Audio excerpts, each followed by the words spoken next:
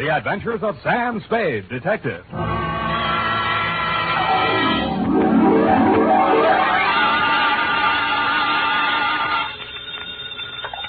Sam Spade Detective Agency. Oh, murder. Oh, Sam. Have you had a hard day? Murderous? 9 this morning, I grinned through 25 poses, count them, over dishes of all 25 varieties of Sanderson's succulent soup, a meal in a can. Then, Really, Sam? Then I was imprisoned in a plush chair for 2 hours with a glass in my hand. No. Yes, of Brannigan's Bog, the whiskey that smells like Old Ireland. It sounds interesting. It wasn't. They wouldn't let me touch it till after. Ah. And for the rest of the afternoon, I've been pulling up my trousers. Woo. For a series of leg art shots which will bear the legend, Samuel Spade, prominent San Francisco detective, says McGonagall's grip tight is the garter for me. Oh, Sam, how thrilling to be prominent. Maybe so, but fame is a sometime thing, sweetheart. Just a flash bulb in the pan, as you will agree when you have heard my report on the Cheesecake caper.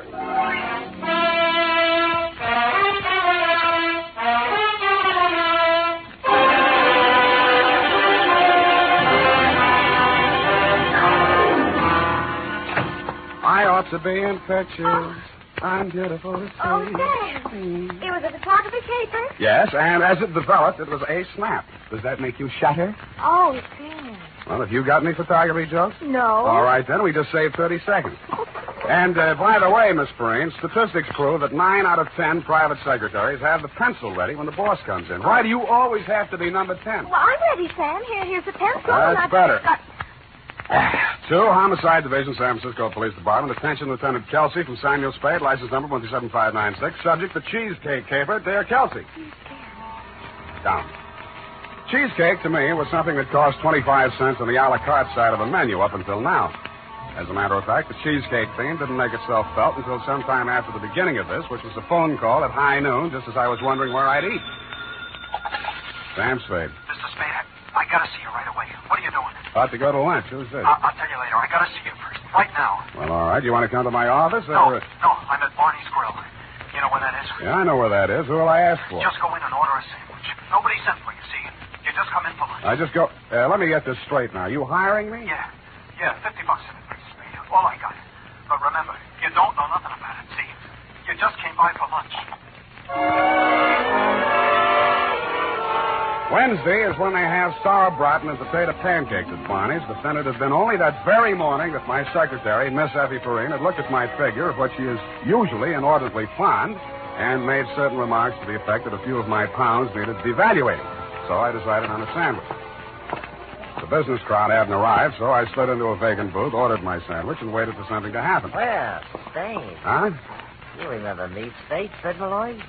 Yeah, afraid so. Last I heard, you were in Cleveland. Yeah, but I'm in San Francisco now. Well, Cleveland's gain is our loss. I like it here. Maybe they had a hot spell in Cleveland, huh? Heat never bothered me much. Yeah, you ought to be used to that by now.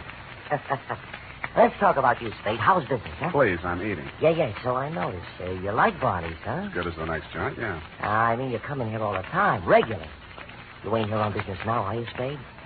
Sure, Freddie, sure. Yeah? Yeah, making a little deal. Yeah, who with? Barney, corned beef on rye. Oh. Hey, sir. One corned beef on... What's the matter?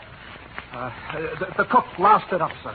You said rye, didn't you? This here's wheat. Oh, that's all right. Here. No. I'll fix it up, sir. Only take... Forget it. I said wheat's all right. Now, how about a cup of coffee and I'm all set? Denny. Yeah? You said you were going off duty. Yeah, I know. I'm just finishing up a couple of orders. I'll get my hat. Never mind the hat. Come on, Denny. I'm parked out front. I hate to get wrong with cops. Yeah. Okay. Tell the boss I already told the boss. Get going. So long, Spade. Just stay there and enjoy your sandwich, sir. Yeah, so long. The waiter, of course, was the guy who'd called me, a white-faced young kid sweating with his black tie up under his left ear. They walked outside and got into a car parked in front of the restaurant. Of all things, a limousine with a liveried chauffeur. I watched through the front doors. It pulled away, picked up the license number, and called the Department of Motor Vehicles.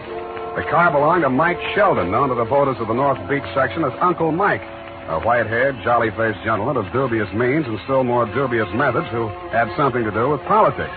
What he had to do with a weasel like Freddie Malloy, much less a poor waiter boy at Barney's, was something to ponder. I sidled back to my booth and attacked the corned beef on wheat. My teeth, instead of going all the way through the sandwich, which is the way I like it, struck something firm and unyielding. I pulled from between the lettuce and the bread a wax paper envelope. Inside was a $50 bill and a small photograph of a blonde. Denny, the waiter, had scribbled 3 words in the corner of it. Find this girl. You care for some more coffee, sir? I got plenty more. Yeah. Bring the pot, will you? And, waiter. Yes, sir? This, Denny, the kid who was just here, what's his last name? Denny? It's Weston. Denny Weston. Yeah, okay. Where's he live, you know? Well, I'm not sure. I think he has an apartment out around Larkin Street somewhere, but I'm not sure. He's a funny kid. Yeah, what's funny about him? Well, I mean, working as a waiter in a joint like this when his sister had all that dough living in that Nob Hill apartment and all, you know. Who's his sister? Monica Weston. You must have heard of her. She used to be a dancer in some joint over in North Beach. Well, I don't get around much anymore. Well, you saw the papers, didn't you? She was in the papers? Yeah, committed suicide. Denny nearly went off his rocker. Wait a minute. Look, is this here his sister? Oh, let me see. No. Monica was a redhead. This here's a blonde. Well, I'd better get you that coffee while it's out. Be right back. I examined my sandwich for further clues, found nothing except corned beef, so I put it back together and began to eat it while I scrutinized the picture of the blonde. A nice-looking girl in her 20s, no scars, birthmarks, buck teeth, or anything else to set her apart from roughly 25,000 other blondes in San Francisco. There were a couple of points, though. The picture was about 2 inches square, showing her head and shoulders, and her hand was up to her face as if she was surprised at something near the camera. On one of her fingers was a ring, which I couldn't quite make out. In the back of the picture were the letters L-P. Now, this is probably the credit stamp of some professional photographer. I abandoned my sandwich, thumbed through the yellow section of the phone book, and stifled a cry of triumph as I discovered the firm of Leonard and Perkins, photographers, with an office on Bush Street, where forthwith I went. No, I'm sorry, Mr. Spade. I don't think we did that here. You're sure that's not your mark on the back, Mr. Leonard? Oh, positive. And anyway, that's not the kind of work we do. Looks like an outdoor flash shot. Ours is all studio stuff. Funny trimming it down like that. Trimming it down? Yeah, this is probably a standard 8x10. Someone just cut the center out of it. Thanks very much. Bye. So I went to the telephone book again, but instead of looking for the L-P as the front initials of the firm, I looked for them in the middle, since both ends of the photographer's credit stamp were trimmed off. And I ran across an outfit called Cal Pictures on Harrison Street.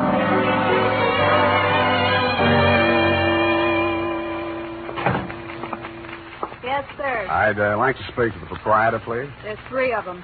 Mr. Murphy, Mr. Silverian, and Mr. Brennis. Take your pick. Murphy will do. He's out.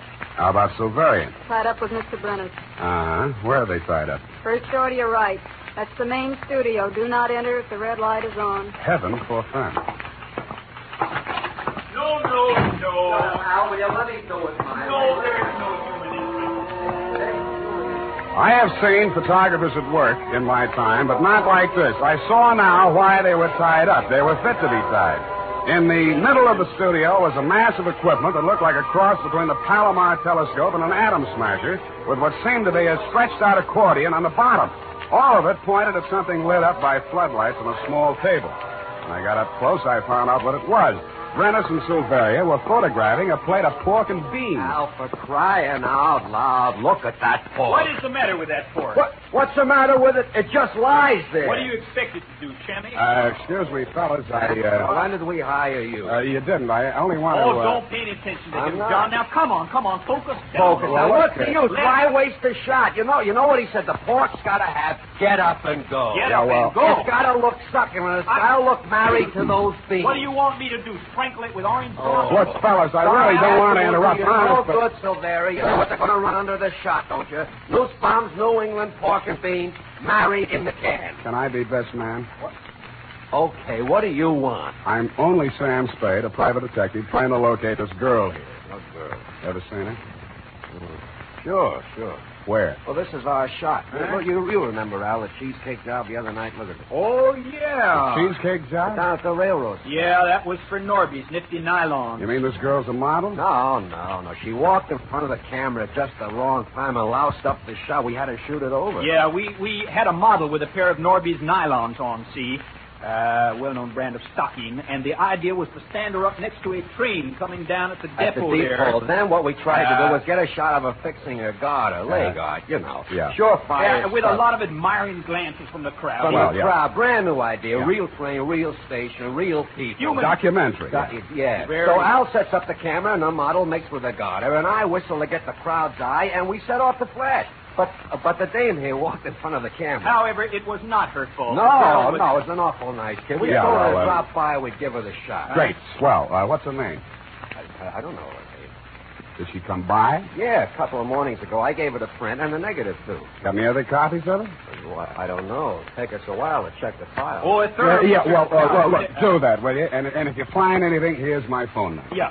Now, as I was saying about that fork, John, Again with a your fork. fork is your fork. There is nothing you can do to I glamour it. glamorize the number of forks. So I bought an afternoon paper and went back to the office to take a load off my feet and mull over this latest turn of events. I mulled, decided to contact Denny Weston, my client, found his phone number in the book, and was about to call when the phone went off in my hand. Sam Spade. Spade, this is Denny Weston, the waiter on the guide. Yeah, I know. I was about to call you. Don't call me, understand? You don't know me. I never saw you. Wait a minute now. I've been chasing that blonde all afternoon. You got your $50, didn't you? What's the matter? Is Freddie standing there with a gun at your back? Shut up about Freddie. Okay, then let's talk about your sister Monica, or maybe this blonde you stuck in my corned beef sandwich. And don't let Freddie throw a scare into you. Hello, Denny?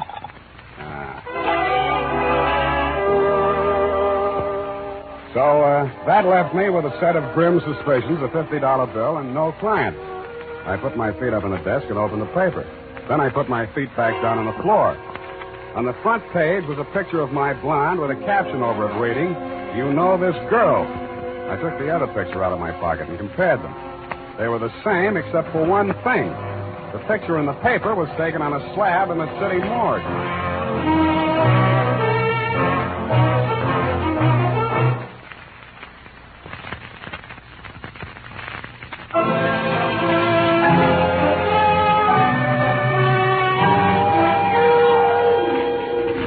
While putting my shoes back on, I read the article under the picture of my blonde.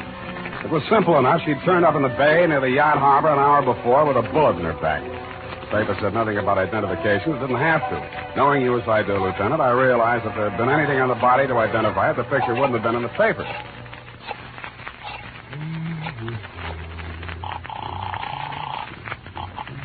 Al, pictures, British. This is Spade. You got anything on that print of the blonde? But we're still on the pork and beans. Yeah, well, drop it for now, will you? And check the files. And if you find the print, sit on it or put it in the safe or something. Understand? But the pork and The beans... pork and beans will have to wait until we find who put the lady in the bay.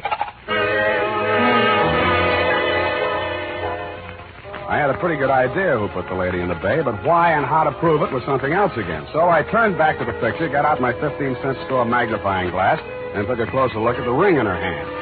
It seemed to be black, shaped like a shield with a gold center that looked like a dagger and a mask. 5 telephone calls later, I found the company that made it for an honor society at the University of California. Blue and gold office.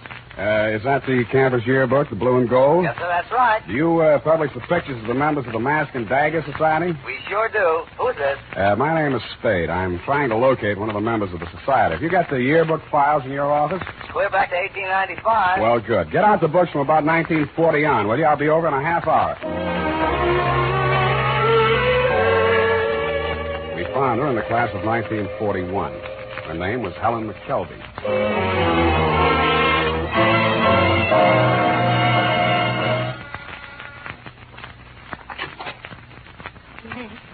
What is it?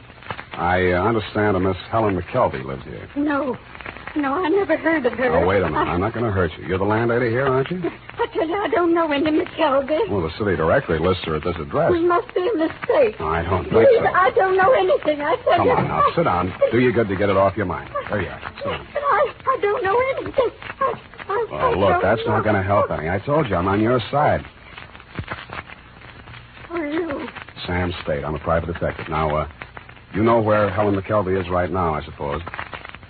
Yes, I do. Well, I'm trying to find out who put her there and why. Then what? I'll hang it on him if I can. That's why I'm here. Now, Tell me, what did Helen have to do with Mike Sheldon? Come on. Well, I don't know much about it. She was a lovely girl. It's strange, you know. She kept things to herself mostly. What kind of things? She was doing some kind of political work in the North Beach district. You mean she was working for Mike Sheldon? Oh, against him. Oh? They were trying to defeat him, expose his rackets and his gambling, and heaven knows what else he was involved in. Heaven knows indeed. She took it all so seriously. Petitions and leaflets and telephone calls. I see. I kept telling her she was working too hard, and her health would go. And it did. Last election time, she spent a week in the hospital. But it was all useless. Sheldon was too big, too powerful. Why, he never even heard of her. I can guarantee you didn't know her by sight. I know. And then last week, a strange thing happened. I arranged for her to spend the weekend with my sister in Palo Alto. She came back Monday, terribly excited, said at last she had a weapon against Mike Sheldon. What did she mean? I don't know. But it wasn't just Sheldon. It was his whole organization. She sounded crazy, like she was going to tackle them all by herself. Then what? And she packed her suitcase and moved out to some hotel. She wouldn't say where. I was worried about her. I looked through her room afterwards. That's when I found this clipping. Here. That's Thursday's Chronicle. Does it help?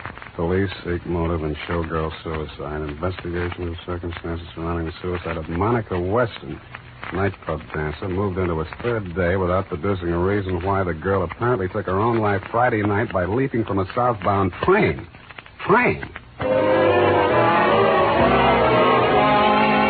I took off for headquarters where, as you'll recall, Kelsey, we went over the file on the showgirl caper. As you'll also recall, we came up with nothing that wasn't in the newspaper. The girl had apparently climbed aboard the train at 3rd and Townsend, eased down the aisle to the end of the car where a porter had left the door open, and flung herself off on the straightaway stretch near South City, where the train hits it up around 70 miles an hour.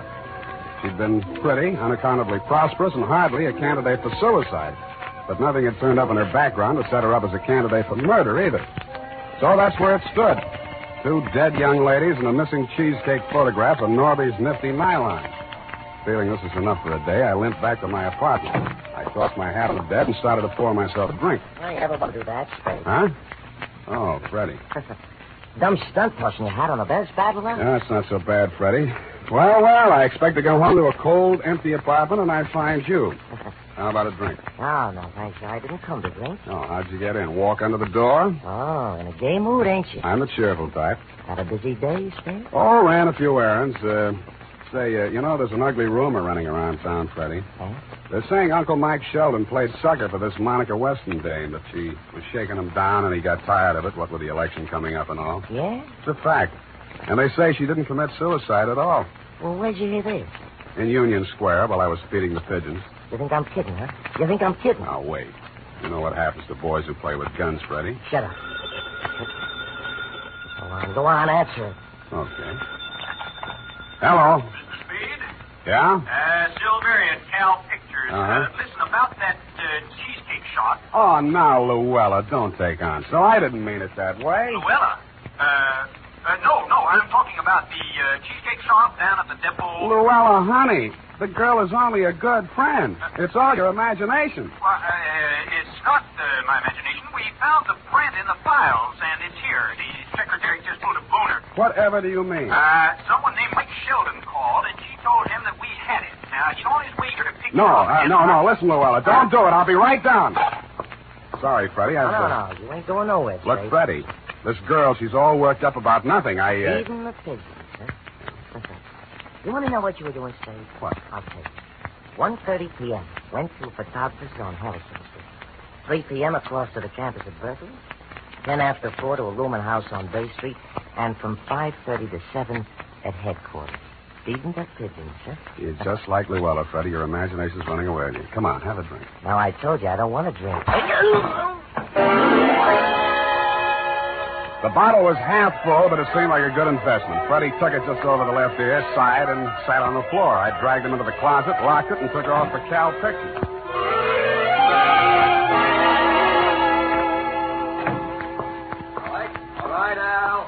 your way. If we lose a New Farm New England bean account, don't come sniveling to me. Where's the picture? Hello, Spade. Oh, come on, John. Now focus down on it. Let's get this thing.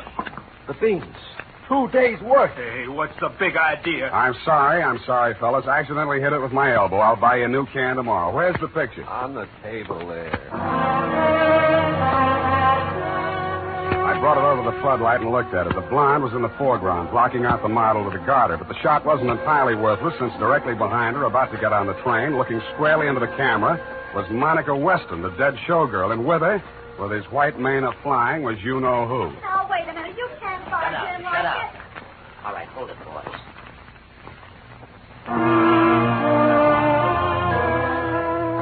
I ducked out of the circle of light as they came in, Sheldon first and 3 others. The gun in my hand made me feel better, but not much better. They closed the door, and the room was pitch dark again, except for the spot of light in the center. Okay, Spade, where is it? I know you're in there, Spade. You're a little late, Sheldon. We sent it to headquarters. Yeah? Well, I think you've got it right here. She had a negative, you know. Mailed them around like postcards. I'm not worried about the others. Come on now, let's have it. You hear what I said, Spade? Yeah? Come and get it. Okay. Now, hold it, boys. Okay, Spade. I'll come and get it.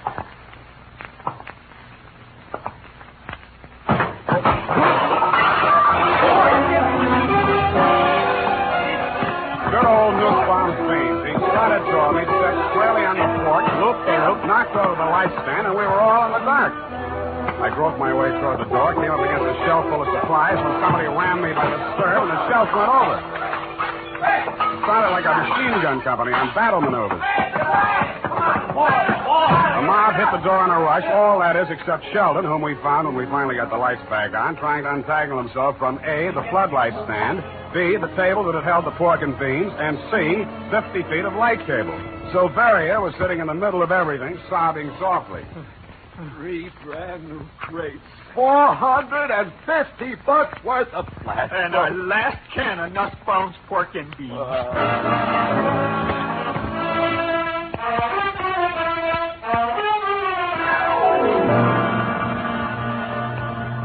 And that tells you about wine for that. You now have in your hands my account of the affair, plus the Cheesecake photograph, plus Michael Sheldon, who is, I admit, a fairly solid adversary. But, of course, this is fairly solid ammunition. Period, and a report. F, make an extra copy of that for Denny Weston, if and when he ever comes out of that hole he ducked into when Sheldon started making the threats. Oh, if I'd had the least notion you were in such peril. I've been worried to death. The peril didn't start until the next day, sweetheart. The next day? Yeah, that's when Brennis looked at me, squinted, and said, you know, Al, this guy's got just the face for Brannigan's Bog, the whiskey that smells like Old Ireland. Oh, how awful. Fate worse than death, sweetheart, but that is all behind me, while directly in front of you is, of course, the... Typewriter. Yes, sir. I'll have it right away. The blonde, Sam. Yeah? What was she trying to do with a picture of Uncle Mike with the other girl at the station? You mean, why didn't she go to the police like any normal human being? Oh. Well, it's hard to say, F. She was really a sincere reformer. From here, it looks like she was trying to work up a partnership with the dead showgirl's brother. Maybe put the squeeze on Uncle Mike and force him to come across with names, numbers, and salaries of the members of his graft machine. Besides, What? she was a woman. Come here. A mad, unpredictable, illogical creature. Oh, Sam. Effie Perrine, the non-alcoholic secretary that contains lanolin. Well, that's better than Brannigan's Bog, the whiskey that smells like Old Ireland. Sure, that's a fine and broth of a girl that you are, and I'll be saying good night, sweetheart.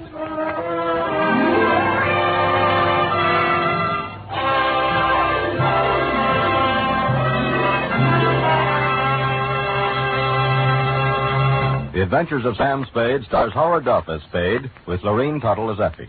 This is the United States Armed Forces Radio Service, the voice of information and education.